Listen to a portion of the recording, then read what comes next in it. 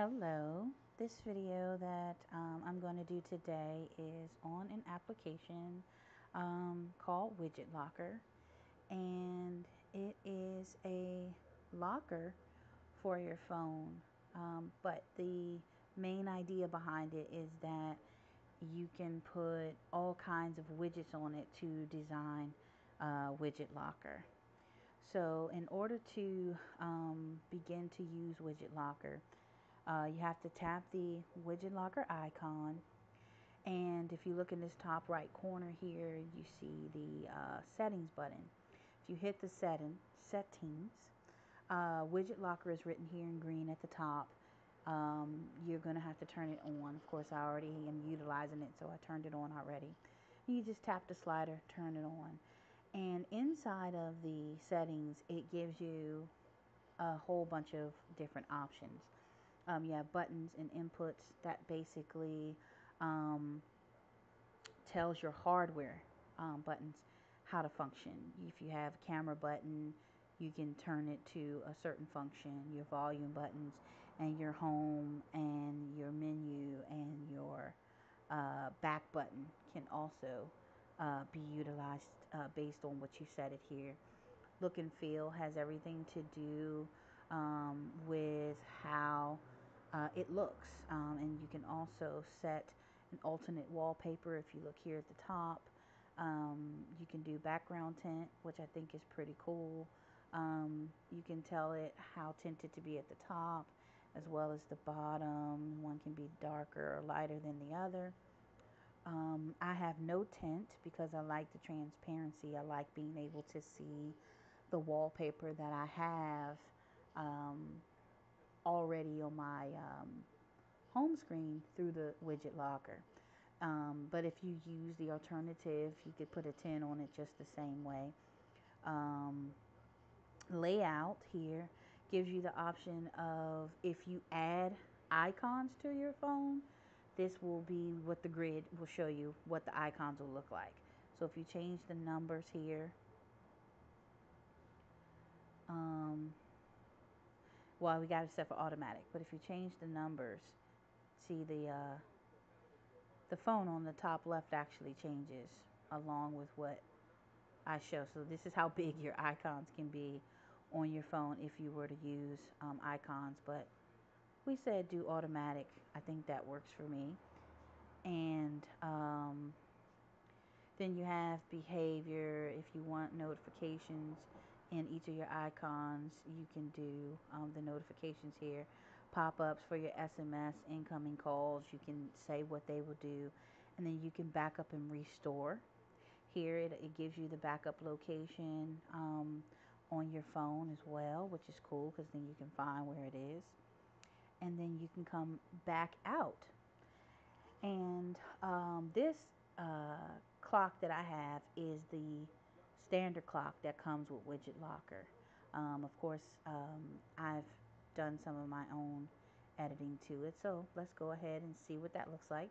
If you press edit, you can change the font here. These are all the different font options that come with it. And if you change it, it just simply does that. Right inside the app is very easy.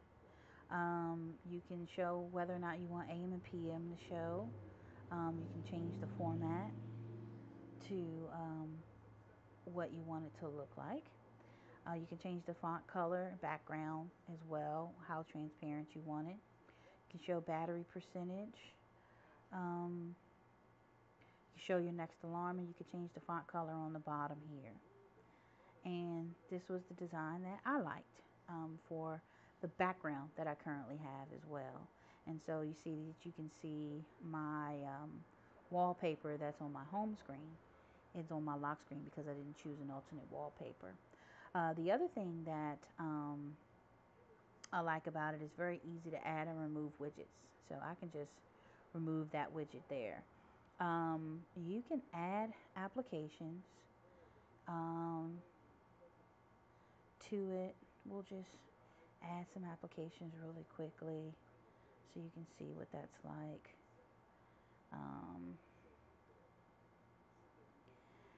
The problem that I find with adding the applications is that this is your lock screen.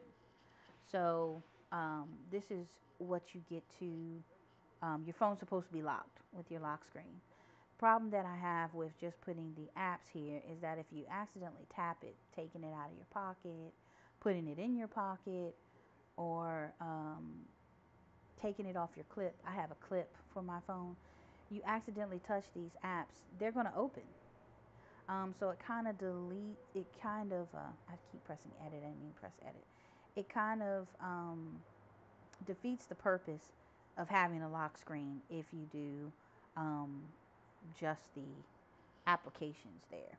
I would probably use that more if I had a tablet and I was using Widget Locker on my tablet. I would probably use the icons on my tablet.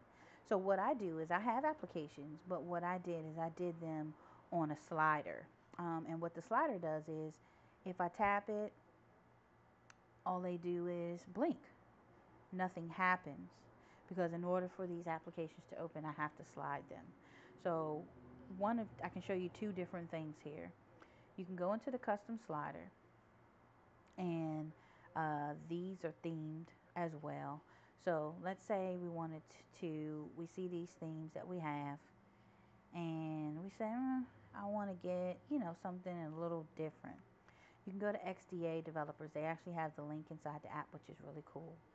You press that, and you get to the website, and it has a complete page just devoted to Widget Locker themes.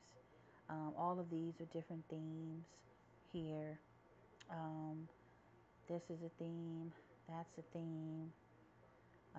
But let's just say we wanted to try this theme here, right? So we select it. Widget Locker comes up as an option when it starts to download. Select Widget Locker, and it does just that. It goes to Widget Locker. So you see it has the little dots on each side here. And when we go back to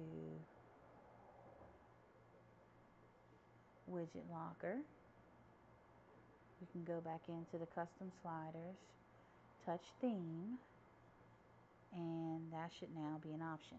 Simple 3. That was what it was called. If we select it, there you have it. So if we select it and press done, there it is on our Widget Locker home screen. Now, right now, it's just an unlocker. So if we took this and slid it over, it would unlock the phone, right? But let's say we wanted to do something different with it. We could resize it and make it smaller. And let's say we wanted to add applications to it. So we can edit it, and then we just slide it. We'd use it as a slider, and then it determines what that side will be. So let's say we want this side to be a shortcut, and the shortcut could be for my battery indicator, right? We can also go into the icons. You can download different icon packs, and they all work with Widget Locker, or at least 90% of the ones that I downloaded. I have so many, I'll actually show you, but you can use the default, which is the one that comes from the Google Play Store. You can use the ones that are built in that come with Widget Locker. So because that's a battery program, I thought that they would have a battery one here, but they don't have anything that indicates battery. So you can back out of that. You can choose if you've downloaded an icon image from your gallery. You can choose your gallery, and it'll simply just pull up your gallery. You choose it. Files, if you had a file, if it was inside of your file. But since I downloaded all these different icon packs, we might as well go ahead and utilize that. So let's just use something like this. And I mean, the icon packs sometimes have hundreds of icons, so they may take a second to come up. Sometimes they'll have them listed in categories, as you see this does here. System apps. So that's the battery. It's more than likely under here. And maybe miscellaneous. It's not underneath any of those. It's not under games. So let's just say it's apps, new. Well, let's just choose that. So the icon didn't change. I wonder why. Let's see. It didn't change the icon. Oh, I think that it didn't change. I don't know why it didn't change the icon. Now I want to just try. I'm thinking that the reason why it didn't change the icon is because we chose a shortcut for that. And maybe it doesn't do it for the shortcuts. Let's see. When we come over here, we're going to make this an application on the right side. So I just selected the right side, and we're going to make it the calculator. We can select the icon from the icon packs. Let's see. Those are new. So apps, games, Google, system. Should be easy to find.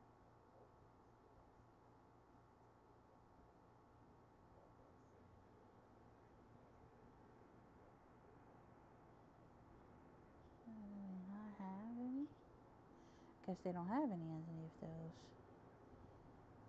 They didn't come up.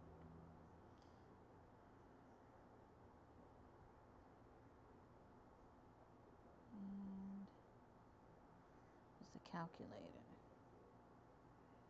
Alright.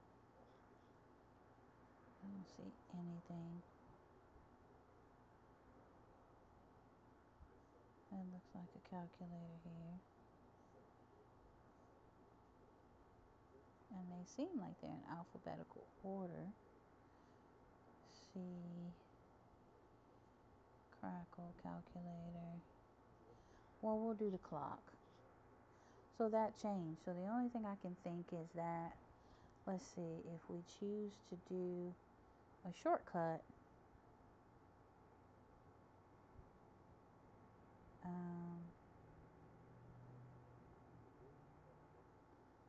we do direct dial, and we choose to do a shortcut, select my sister, put her number, and it's now a shortcut. Let's see, can I do that right?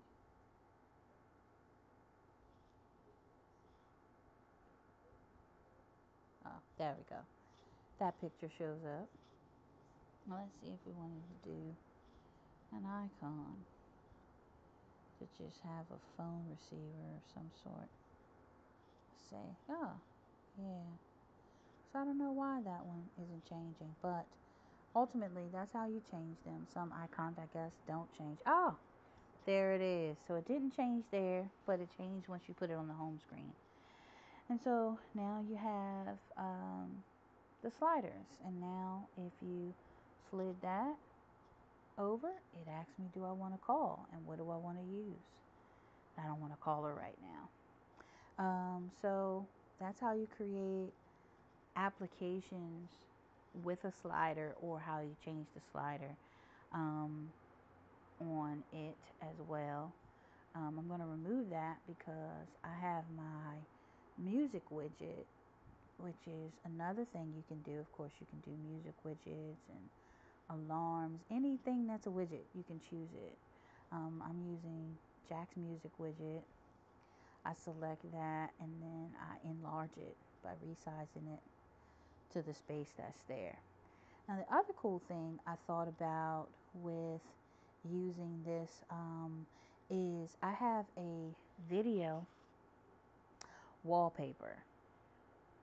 So let me do live wallpaper. Let's choose the video one. We're going to press apply. And so there is the wallpaper. And you could even have a video wallpaper show on your lock screen. So if you use the wallpaper that comes with the home screen, you can have a video wallpaper. So there's so many different things that you can do with this widget locker. I think it's really cool. It's really one of the most customizable ones that I've ever seen. And I hope that this video helps someone. Thank you for watching. Bye-bye.